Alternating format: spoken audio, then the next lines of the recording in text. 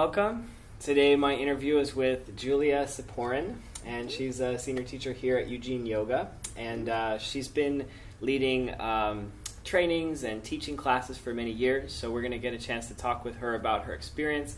Also, she's just completed teaching and leading her first yoga teacher training program, a 200-hour course, as a co-teacher and as the lead teacher as well.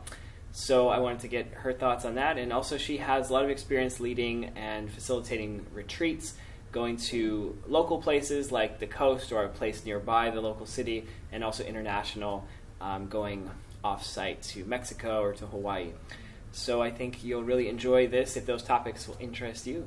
So let's start with your life story and what brought you to yoga and how has it changed you? Oh gosh, that probably, we have to go back to like the mid-70s. Wow. And that was a time when Be Here Now had come out, but written by Ram Dass. And Yes. so my whole group of friends, we were, that was of interest to us.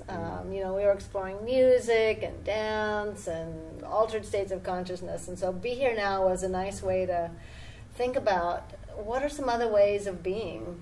And then shortly thereafter, Yogi Bhajan came to our area and was teaching Kundalini Yoga to high school students. Maybe not the best thing for high school students. Why is that, too intense? Or? It was a lot. You know, it was, you're taking somebody who's already in hormone, traumatized zone, and you're doing this very fiery yoga. Kind of amping them up a little bit. Very amping them up, and I did have kind of a, I guess you could call it a Kundalini awakening in the middle of my 7th period art class.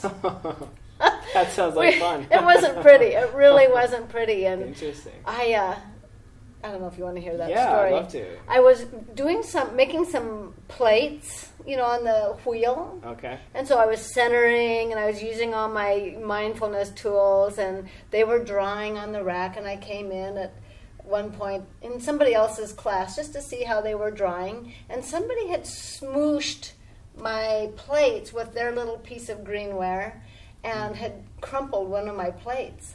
And I had this primal scream just from deep in the earth all the way out, just like this scream from the back of the room. And it was one of those Southwest airline moments, like, would you like to get away? So so I learned, I told Yogi Bhajan, I was like, what was that? And he just laughed. And he said, I told you, you're supposed to drink more water. You know, it's like, wow, this stuff is real. So that was kind of my first introduction. Like, I had a lot of respect for Kundalini Yoga at that point, and I continued to practice.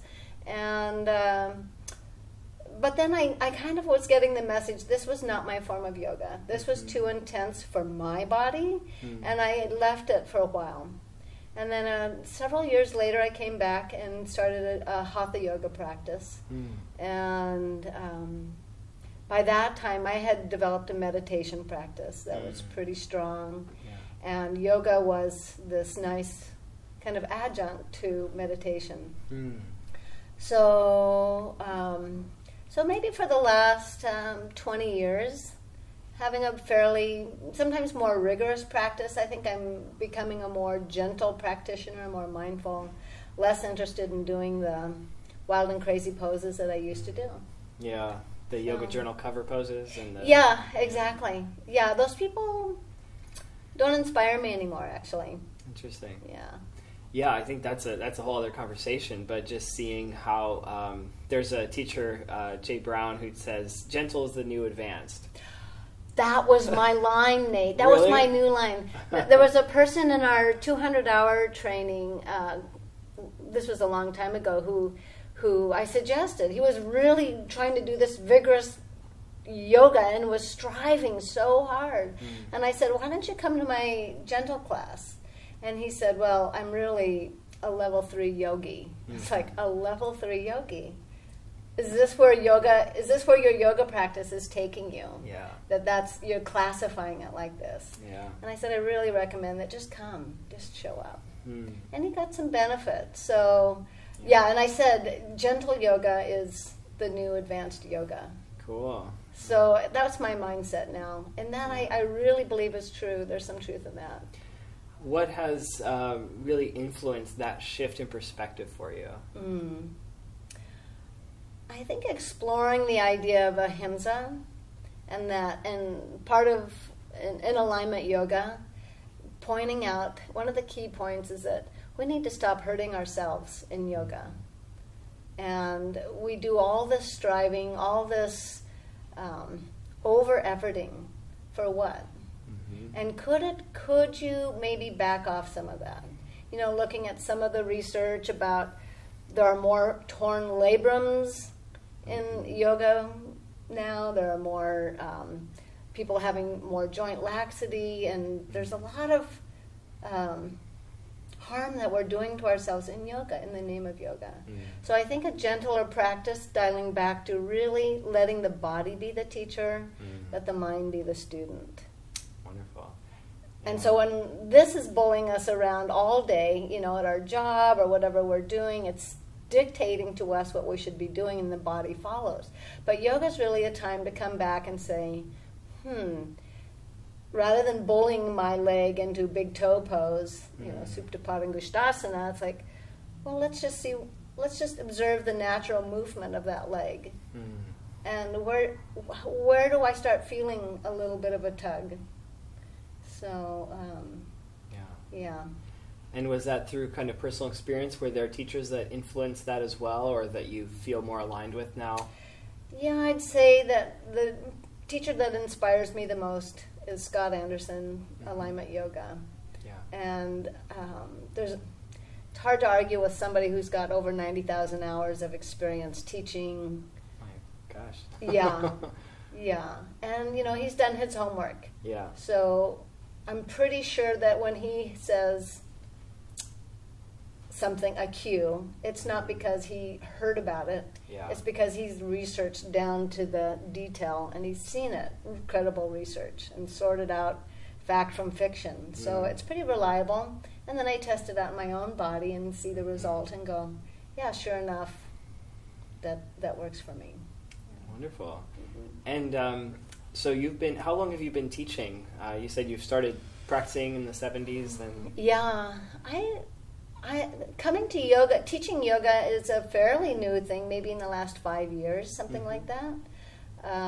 It just happened to be a teacher here suggested, you know, there's a teacher training coming up, why don't you take that? It's like, I hadn't really thought about that. I've been a school teacher for 26 years. Yeah. So I thought, well, I'm a school teacher, maybe I could make the transition to being a yoga teacher. I'd retired, so it was kind of a natural segue, next thing to do. Wonderful. Yeah. How has your practice changed from primarily being focused on teaching yourself or taking classes to then taking the role as a teacher? It has definitely upped my game in terms of deepening my own practice and really exploring and knowing. And there's a lot of stuff that I know intellectually, but then really knowing it deeply in my body. And I think once you become a teacher, the best way to learn is to teach something. Yep, agreed. So I think there was a big learning curve for me to really dive deep into the curriculum and into the material. And that took more time than I expected. And it's wonderful. And now I have more questions, and it has its own momentum of things I want to be learning and exploring. So, yeah. Well, I think it sounds like it must have been really a luxury that a lot of teachers don't have, to have such a huge background of your own personal experience before stepping into the role of a teacher.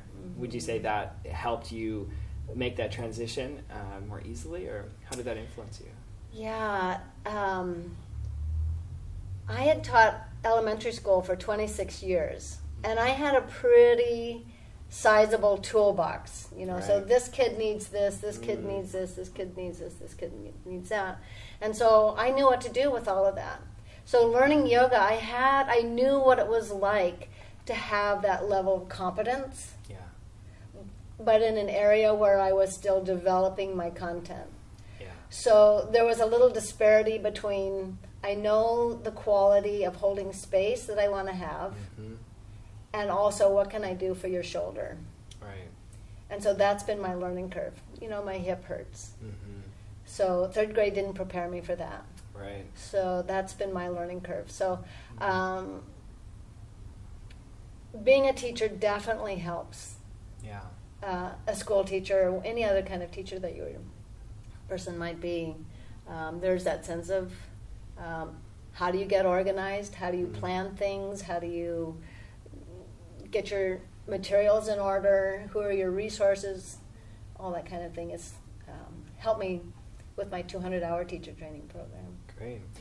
And I understand the program that you've just led, the 200-hour program, is based on Scott Anderson's alignment yoga program. Yeah. So how did you incorporate that, and did you have to also add upon that, or certainly kind of make it your own in a sense as well? Mm-hmm. He's got a beautiful curriculum. It's really well organized. There are 8 modules. There's an agenda for each day, and here are the topics, here are the main key points to teach. But then it's, okay, so those main key points, how are you going to teach them? Right. And most of that is, I'm not inventing, I really don't want to invent anything. Yeah. But my own practice has enlightened me in some ways. So that, it has become my own. Yeah. And there's still times when I call up Scott and say, well, what about this? And I'm discovering this, and what do you think about that? And I'll get some good feedback about that from him. So that's really nice. I think that's one of the sad things is a lot of the yoga programs, you can't call up teachers who've passed away anymore and say, well, we have these new discoveries, we're seeing these issues come up, what do we do? So that's a wonderful thing to have a living teacher who you can discuss things with. Oh, I think critical, really critical to have some resources. And, there'd be times right before class sometimes I'm like texting Scott, what about this? There's this one more little detail. So, I think that's important.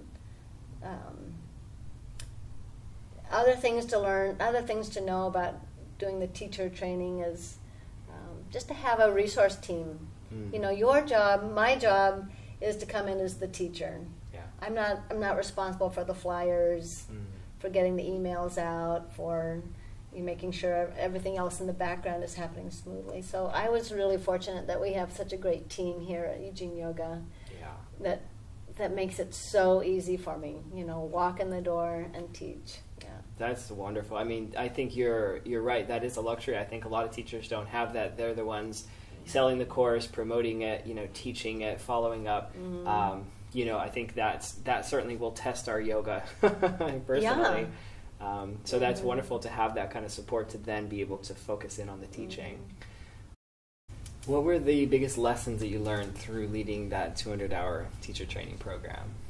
Yeah, so I'd have to say the most important, crucial factor was keeping my own meditation practice going. Essential, and deepen it.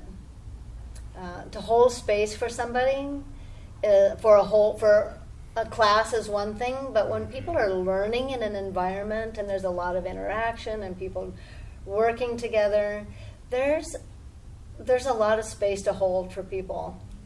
And that may be an unfamiliar term for some people, but you're providing a safe container for people. And it's got to come from your practice.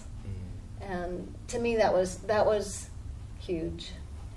And then also making sure I was getting my sleep, eating well, being organized. I didn't want to come in and just feel like I was flying by the seat of my pants. Yeah. So it really took some time to make sure, do I understand the key points that I'm teaching? Yeah. And are there any holes that I need to plug in? And what can I do to plug those holes in? Yeah. What would you walk us through your own personal meditation practice? What would that consist of?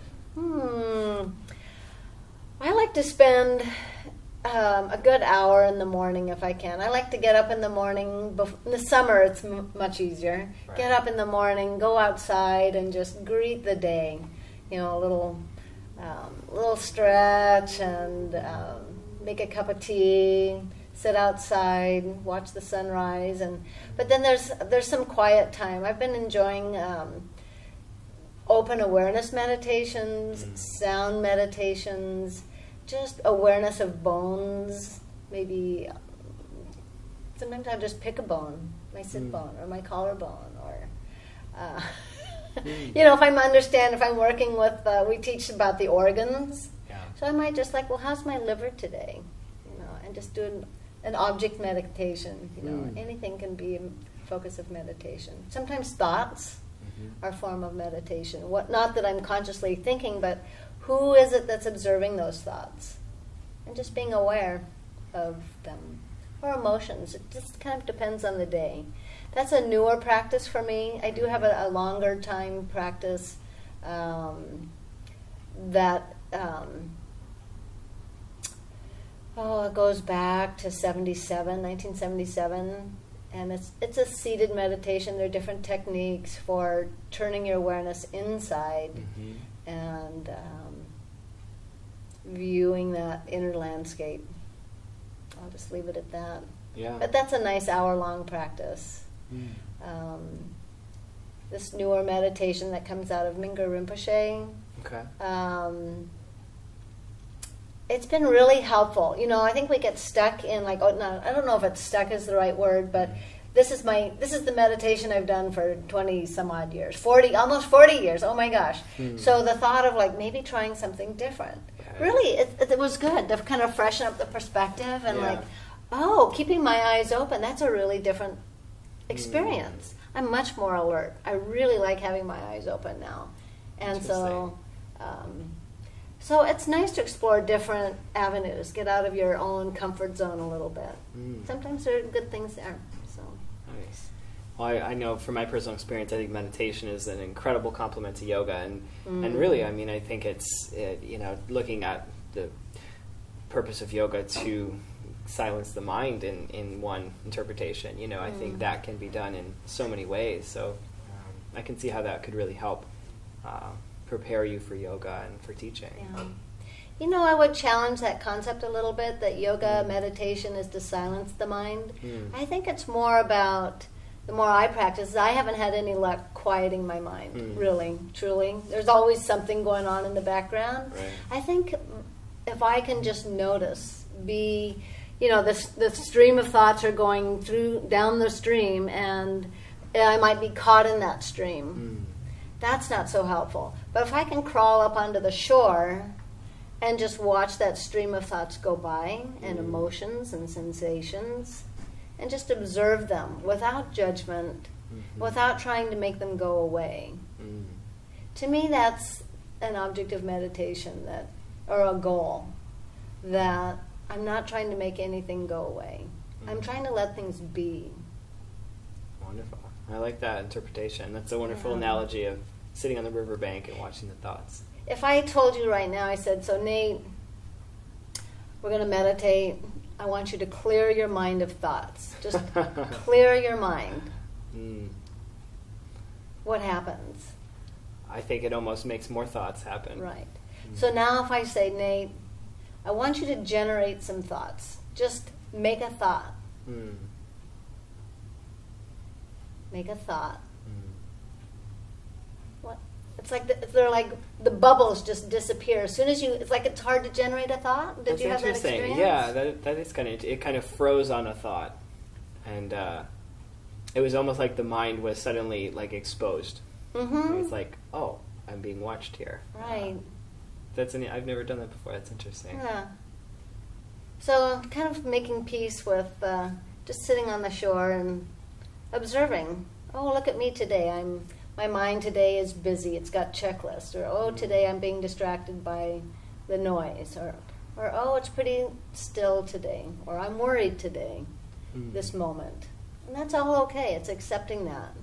I like that. It's almost like a little reverse psychology to try to come up with a thought. That's yeah, that's it interesting. is. Nice. What were some of the real gems of teaching? What things really were satisfying and wonderful about that experience? Teaching the 200 hour? Yeah. Wow. I think one of the big highlights, and I think this is like a hallmark of alignment yoga, is that people learn what is the benefit of this pose.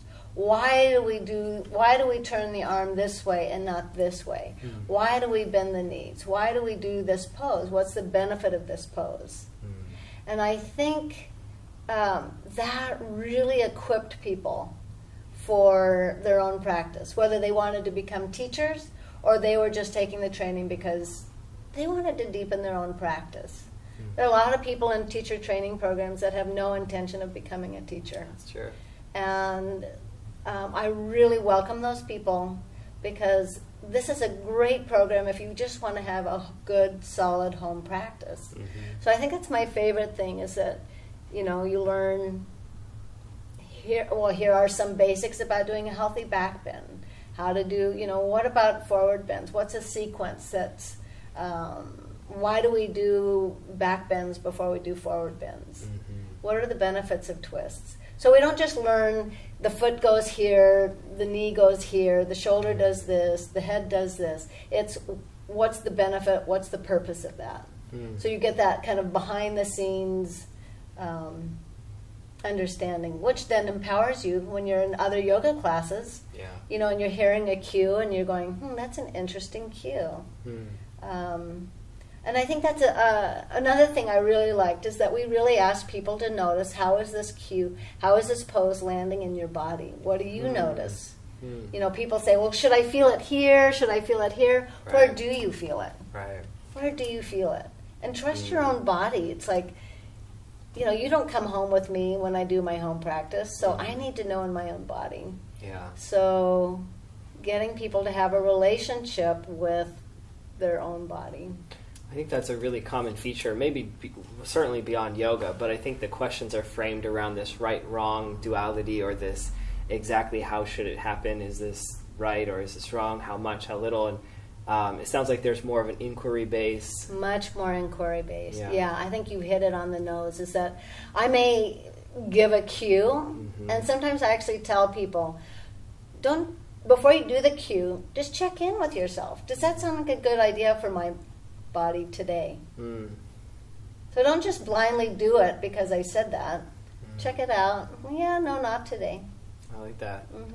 One thing I found helpful is I say listen to yourself first and the teacher second. Right. Listen to your body first, then listen to your mind. Yeah. I mean, let the mind be the student, actually. Yeah. Right. And you know, and that's an interesting thing as well. I know Scott Anderson, and I'm going to talk to him a little bit more about this, but that concept of listening to your body, and I know it's a really common phrase, right? Yeah. And I think it's well-meaning, you know, listening rather than just directing the body. But it sounds like I know that he has a perspective on what is really the context around listening to your body, and we may not be equipped as well as we think, and our students might not be as well. Yeah, I think he'll tell you. Let me predict. Okay, put money on this.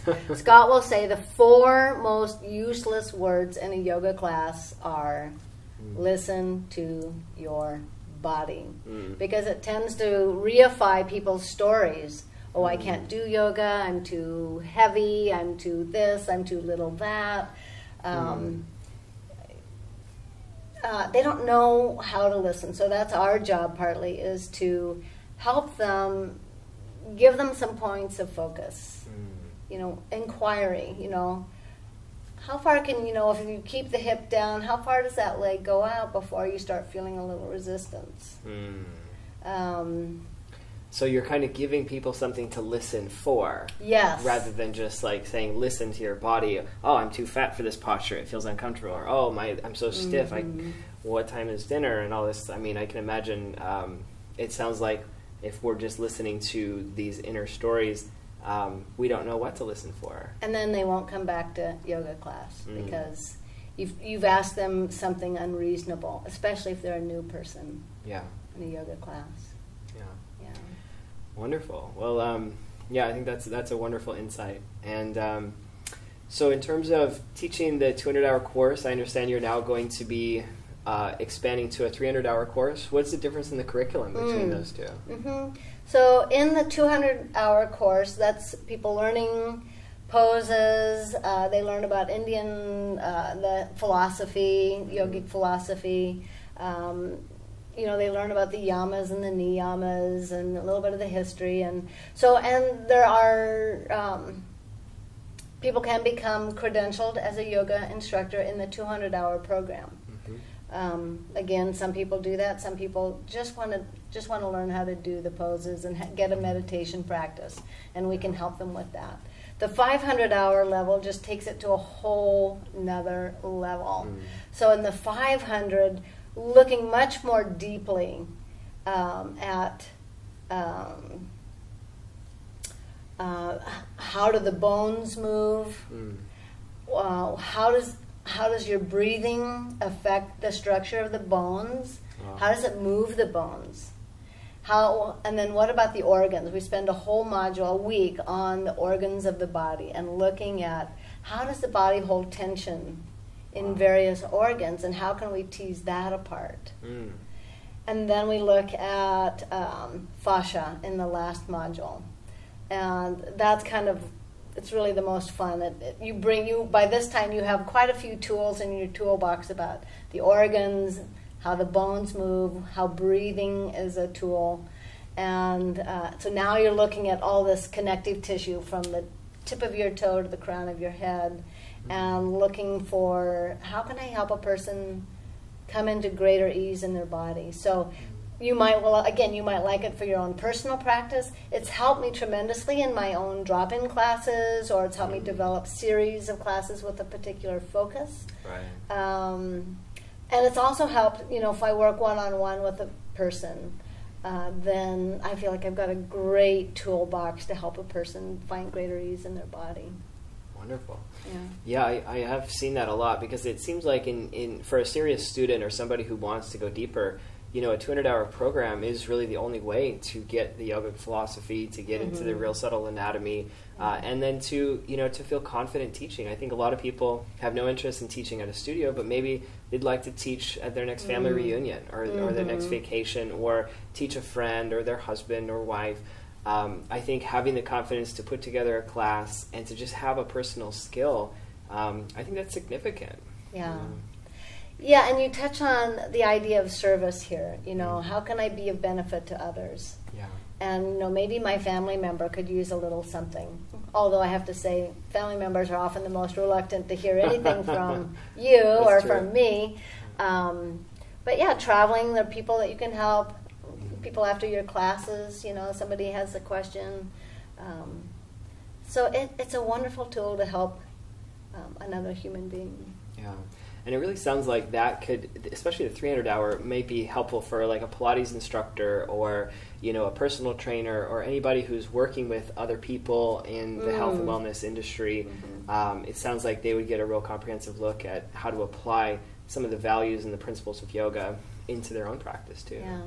And even if you've taken 200-hour programs from other teachers, I think this alignment yoga curriculum is so comprehensive and it's so elegantly delivered that I think, like Diane has taken, some people have taken 5 different trainings, and it's like, oh my gosh, there's something going on here with alignment yoga that's really unique.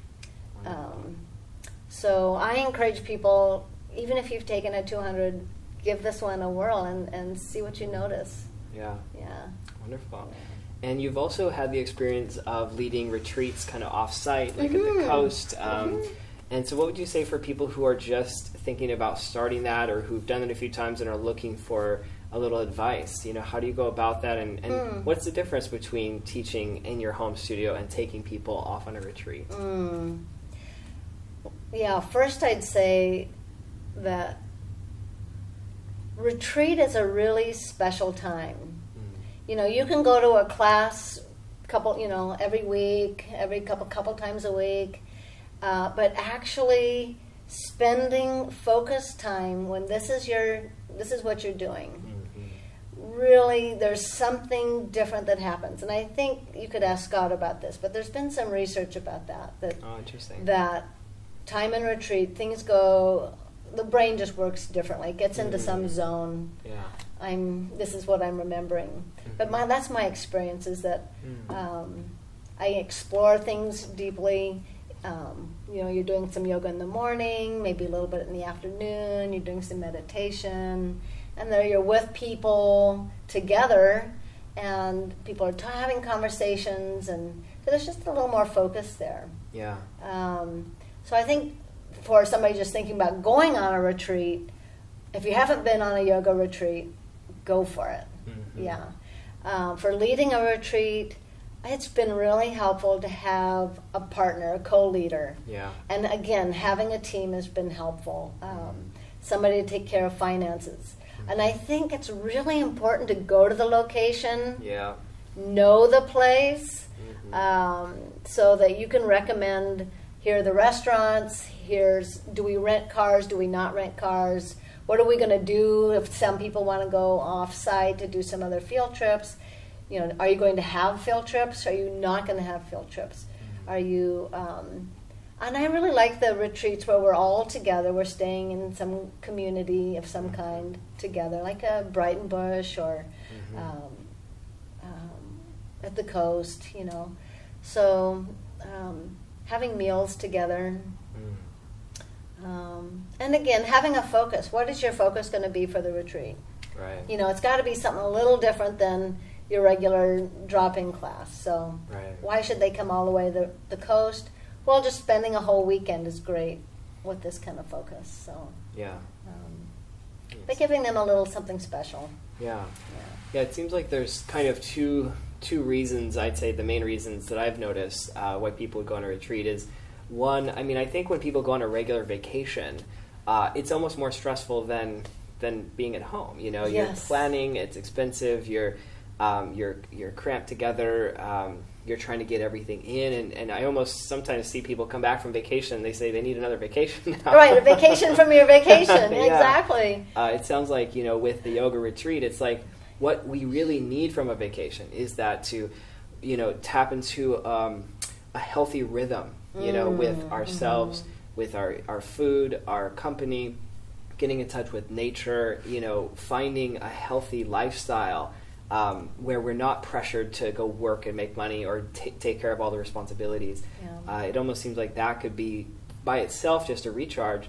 And I'd say on the other hand, it seems like people who are looking for that spiritual depth, you know, the time and space to then go deeper than they usually can in a context or a place that's conducive for that.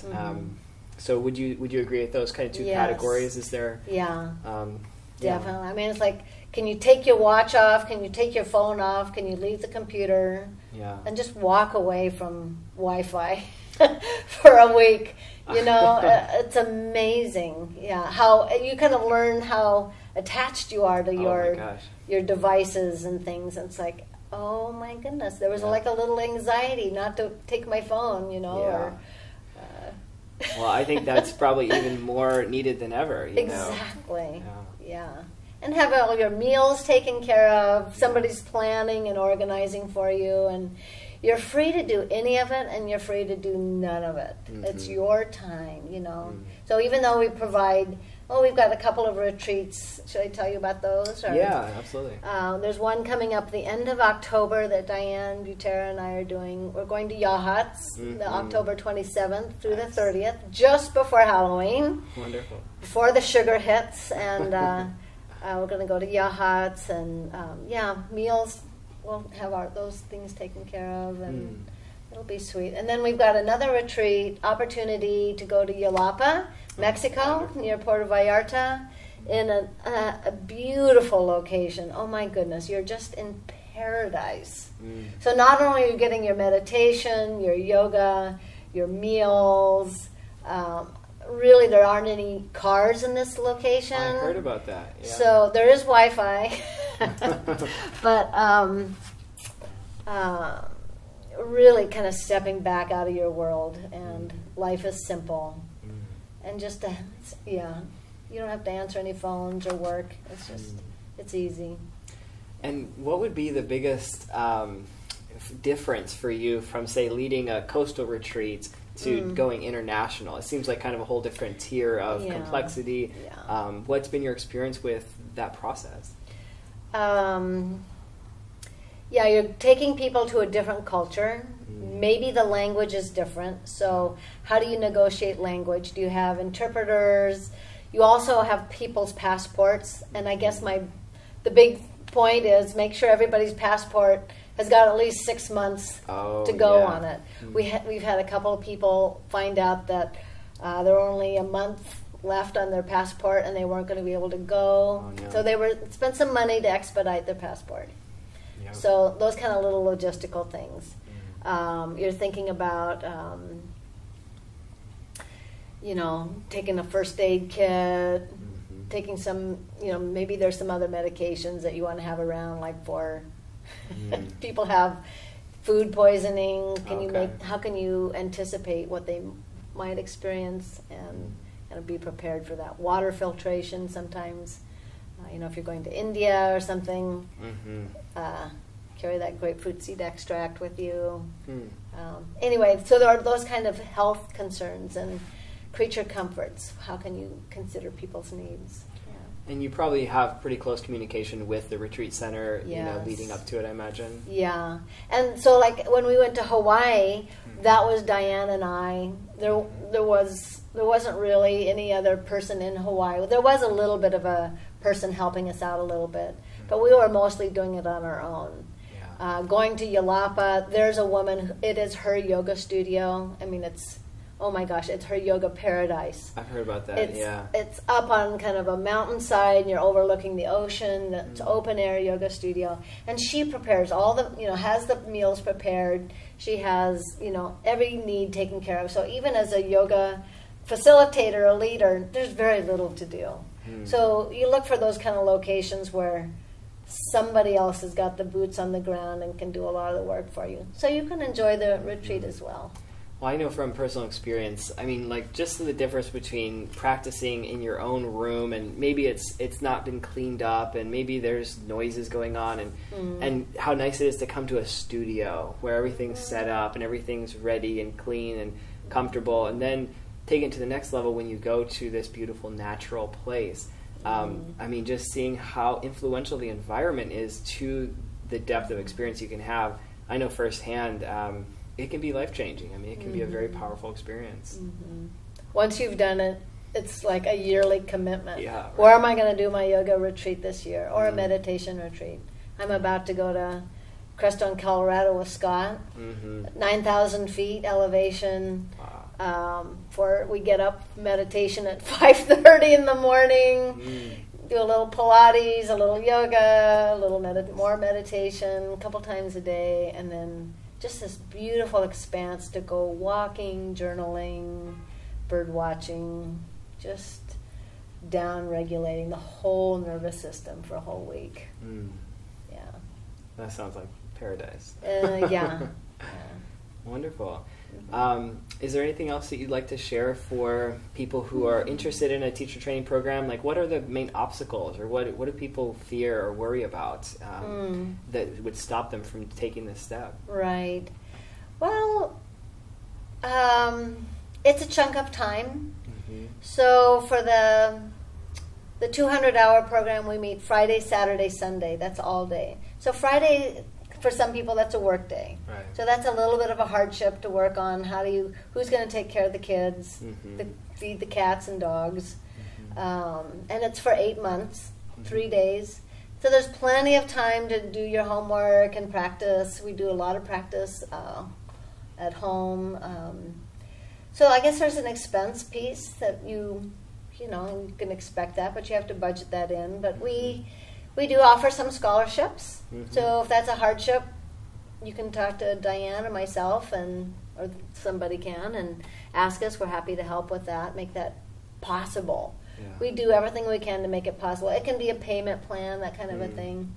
For the 500-hour training, that's 7 days in a row, every 6 months. So that means taking a week out of your life. That can be a hardship. Yeah. But again, it's like a retreat. It's like dive in. Yeah.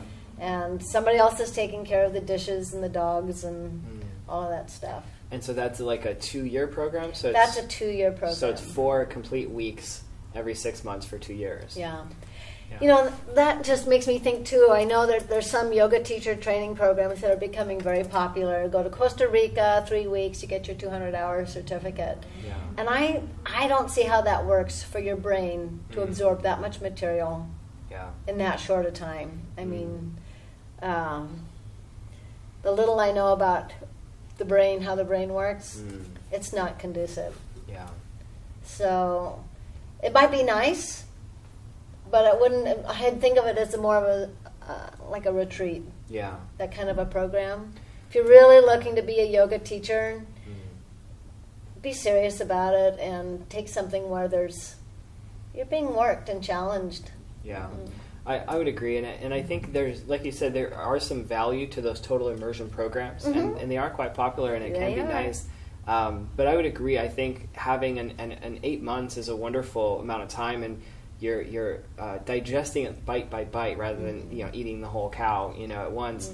I would say, I wonder, like, if it was your very first program. I mean, I know my recommendation would be to do a longer one, an 8-month or a 2-year program. And then after you've had that, maybe your second 200-hour program would be an immersion. That might be a perfectly fine follow-up. So what do you think people should look for if they are researching their first 200-hour program or 300-hour program? Look at a lot of them.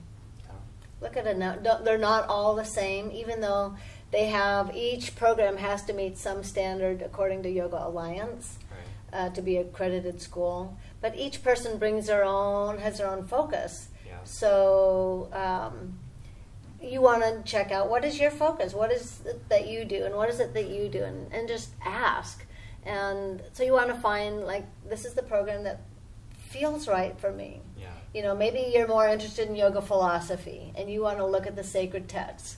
Well, not all programs focus on that. Some people focus more on mindfulness or on alignment of the healthy body, mind. So look for what you're interested in. Yeah. Don't just take the first one that comes along. Right.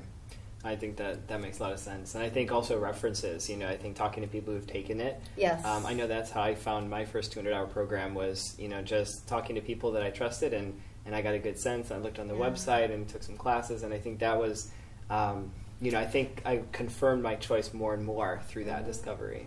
And I think talking to the teacher. Yeah. Ask your questions. And, if you don't feel like there's a relationship there, then maybe that's not where you want to be. You're spending good money, and you want to be able to get your questions answered and your needs met. Yeah. Great. Wonderful. So I'd like to mention the programs that you will be doing. Oh, thank you. Yeah. So the Alignment Yoga 200-hour teacher training program will be offered in Eugene Yoga from October 20th through May 20th. So I guess that's about 8 months. And you will be leading that with Jennifer Jameson. Yes. Who's a beloved teacher here at Eugene Yoga. She's awesome. She's just fantastic. Just a real incredible teacher. And your 300-hour program, which is called a 500-hour because you have to take a 200-hour first, right? Correct. And so that's with you and Katie Gordon. Yes. And she is a body worker and also just a fantastic teacher. Awesome. Both Jennifer and Katie have gone through Scott Anderson's alignment program, so they're all on the same page with you. And that's going to be January 29th, 2018. So, and then you do have some retreats coming up. You said that there were a few coming up. Right. There are Yahat here at the coast, something close, October 27th through the 30th. And then beginning of the year in January 23rd. No, the 13th through the 20th of January next year, 2018. We're going to go to Jalapa, Mexico, near Puerto Vallarta. Great. And so those are all on the website. You can sign up there and go experience a first retreat if you haven't been on a yoga retreat. Both of those will be wonderful. Close and far. Yeah. Wonderful. And so those are, we can find information on the Eugene Yoga website. Yes. And they'll have it under the workshops or series. And then they'll also have the instructor trainings under, I think it's instructor training tab. Yeah. So people can go there to check it out. And they can also look on my website as well, Yeah. yogawareness.fit. Great. Yoga Awareness. And the A is YOGAWARENESS. Correct. .FIT. Correct. All right. And we'll have that linked up in the show notes so you can find that easily. Julia, this has been so wonderful to talk with you. It has been a pleasure. Thank you so much. Thank you so much for your time and for sharing your wisdom. Thank you. Namaste. Namaste. And thank you all for watching, and we'll see you next time.